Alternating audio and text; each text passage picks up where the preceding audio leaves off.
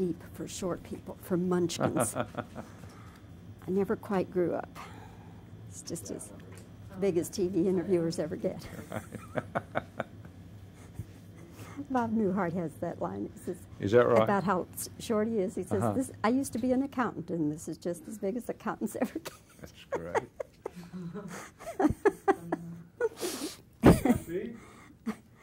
Well, Lane, we're just sitting here. Speed? Oh, Oh, I thought he said speed. You got speed? okay. Lane, we're just sitting here chatting and giggling like we'd known one another forever. And I only know you through your work, and you don't know me at all. But anyway, it's nice to meet you. Nice to see you. And congratulations to you and everybody who has anything to do with the Scout. What a funny, wonderful picture. Isn't it? You know, I was so thrilled last night at the screening because it hasn't been since my cousin Vinny that I've been to a film where they just really laugh out loud and start cheering there at the end, which means, I mean, not only people that find it funny and they're having a good time. I think some of that stuff in Mexico is some of the funniest stuff I've ever seen. But I think they're moved by the dilemma and how it gets resolved, and I think that's what all that cheering about was at the end. And I think everybody who goes, I think they're going to have a wonderful time, especially now that there's a baseball strike. At least they're going to be able to see this film and see part of the World Series, and the New York Yankees going to the World Series and setting a new world record. So it's going to be some fun. Are you basically a baseball fan? Well, you know, I was nearsighted as a kid, and I didn't know it. I didn't know I needed to wear glasses. So I wasn't any good at baseball. You know, you've got to be able to see that ball, to catch it, and let alone hit it. So I never really got into it. But my dad brought me, you know, I'm originally from Memphis, brought me up when I was about 8 years old to Yankee Stadium to see Joe DiMaggio play, and I have never forgotten that experience, you know. And then it was quite a thrill to go back to Yankee Stadium and spend a whole week there, and it was quite emotional. A number of us from the press got to go to Yankee Stadium to do interviews with John Goodman for the Bay. Is that right? And I want to tell you, that was really some kind of a thrill just to be there. Right, right. Well, you know, I'm one of the few people you're going to run into that has worked with George Steinbrenner before. We did. I did a little series called Good Sports with Farrah Fawcett and Ryan O'Neal a few years ago, and they brought George out to co-star with me one week. And the story was that we had been former classmates. And what we discovered was that we had both gone to the Culver Military Academy, although at different times. And so we had this wonderful bond and rapport. And then when Michael and Albert found out that I'd worked with George before, they came up and they said, well, now, is he temperamental? Is he a good actor? What do you think? I said, don't you worry about George Steinbrenner. I said, he's going to be wonderful, which he was. And then when we got to Yankee Stadium and I walked into that, you know, that private dining room they have up there, and I heard somebody yell out, Lane Smith, and it was George Steinbrenner. You know, I said, come over here, you know, and I said, well, George, I said, I didn't know if you're going to remember me. And he says, how could I forget you? Culver alumni, you know, and he had a bunch of pictures taken so he could send them to the Alumni Association. And I got some of those pictures, and I sent him one where I put the character man and the superstar, Love Lane. He just got a kick out of that. But you can imagine what it was like to have your own personal tour guide, as it were, being George Steinbrenner, to take you around Yankee Stadium, and particularly to that sacred place they have in the back with all those statues of Ty Cobb and Babe Ruth and Lou Gehrig, and you know, it was just like being on magical ground, and it was quite an emotional experience for me. Why do you think, now you speak very affectionately about George Steinbrenner, why does he just have bad press, or what's the problem? Yeah, George, he's very outspoken. He's his own man. He is not, I get into trouble sometimes because I got a big mouth. These days they call it being politically correct. You know, George speaks his mind. He's temperamental. He's volatile. He's an eccentric. He's a real character, something that is delicious to play as an actor. And I guess that's why I'm so attracted to him. I just think he's terrific. He's wonderful to be around, and we have a great time. And I think if anybody could meet George Steinbrenner on a personal level, probably the same way, you know, people, when I played Richard Nixon in the final days, and I get so many people that still, you know, have this thing about Nixon. Well, and although I never met him, but I think to be one-on-one with a person that you would come away, because George Steinbrenner is an extremely charming man, as was Richard Nixon. And when you, on a one-on-one basis, everything changes. You know, things drop away, and you see that it's really just a human being, you know, with all the foibles that we all have, and you just have a different impression when it's that close. Well, Lane, I have a very nice impression of you. Oh, thank you. A nice, very wonderful impression of you. Right. And I do hope that people will go out and see The Scout, because it is so entertaining, and I think that, and you can take kids to it. I mean, it's Absolutely. A family picture. Yeah, I can't wait to take my little boy. He's 8 years old, and I know he's going to get a kick out of it. Actually, he came out to the set when we did some of the stuff out there. I'll tell you this little story he was fascinated with, because we reproduced George Steinbrenner's office, and he has that big sofa baseball glove. You know, my little boy just couldn't get over that. And then I told Michael Ritchie, I said, my gosh, I said, let me make one of those phone calls from that glove. And he said, okay, great. And about that time, Albert walked in, and he looked at that glove, and he said, what on earth is that thing? He said, where did props dig up that? And Michael says, no, that's in Steinbrenner's office in New York. He said, it can't be. And he said, yes, it is. He said, you're kidding. He said, no, not really. He said, Lane, you want to make a phone call from that chair? Be my guest. You know. That's great. Well, Lane, again, thanks for your time. I really Thank enjoyed you. being with you. Great. I never quite grew up. It's just as big as TV interviewers ever get.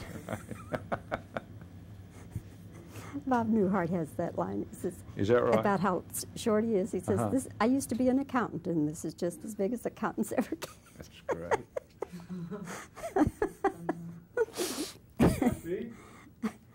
Well, Lane, we're just sitting here. Speed? Oh, Oh, I'm I thought he said speed. sorry. You got speed? Okay. Lane, we're just sitting here chatting and giggling like we'd known one another forever. And I only know you through your work, and you don't know me at all. But anyway, it's nice to meet you. Nice to see you. And congratulations to you and everybody who has anything to do with The Scout. What a funny, wonderful picture. Isn't that, you know, I was so thrilled last night at the screening, because it hasn't been since my cousin Vinny that I've been to a film where they just really laugh out loud and start cheering there at the end, which means, I mean, not only people that find it funny and they're having a good time. I think some of that stuff in Mexico is some of the funniest stuff I've ever seen. But I think they're moved by the dilemma and how it gets resolved, and I think that's what all that cheering about was at the end. And I think everybody who goes, I think they're going to have a wonderful time, especially now that there's a baseball strike. At least they're going to be able to see this film and see part of the World Series, and the New York Yankees going to the World Series and setting a new world record. So it's going to be some fun. Are you basically a baseball fan? Well, you know, I was nearsighted as a kid, and I didn't know it. I didn't know I needed to wear glasses. So I wasn't any good at baseball. You know, you've got to be able to see that ball, to catch it, and let alone hit it. So I never really got into it. But my dad brought me, you know, I'm originally from Memphis, brought me up when I was about 8 years old to Yankee Stadium to see Joe DiMaggio play, and I have never forgotten that experience, you know. And then it was quite a thrill to go back to Yankee Stadium and spend a whole week there, and it was quite emotional. A number of us from the press got to go to Yankee Stadium to do interviews with John Goodman for the Bay. Is that right? And I want to tell you, that was really some kind of a thrill just to be there. Right, right. Well, you know, I'm one of the few people you're going to run into that has worked with George Steinbrenner before. We did, I did a little series called Good Sports with Farrah Fawcett and Ryan O'Neal a few years ago, and they brought George out to co-star with me one week. And the story was that we had been former classmates. And what we discovered was that we had both gone to the Culver Military Academy, although at different times. And so we had this wonderful bond and rapport. And then when Michael and Albert found out that I'd worked with George before, they came on. They said, well, now, is he temperamental? Is he a good actor? What do you think? I said, don't you worry about George Steinbrenner. I said, he's going to be wonderful, which he was. And then when we got to Yankee Stadium, and I walked into that, you know, that private dining room they have up there, and I heard somebody yell out, Lane Smith, and it was George Steinbrenner. You know, I said, come over here, you know, and I said, well, George, I said, I didn't know if you're going to remember me. And he says, how could I forget you? Culver alumni, you know, and he had a bunch of pictures taken so he could send them to the Alumni Association. And I got some of those pictures, and I sent him one where I put the character man and the superstar, Love Lane. He just got a kick out of that. But you can imagine what it was like to have your own personal tour guide, as it were, being George Steinbrenner, to take you around Yankee Stadium, and particularly to that sacred place they have in the back with all those statues of Ty Cobb and Babe Ruth and Lou Gehrig, and you know, it was just like being on magical ground, and it was quite an emotional experience for me. Why do you think, now you speak very affectionately about George Steinbrenner. Why does he just have bad press, or what's the problem there? George, he's very outspoken.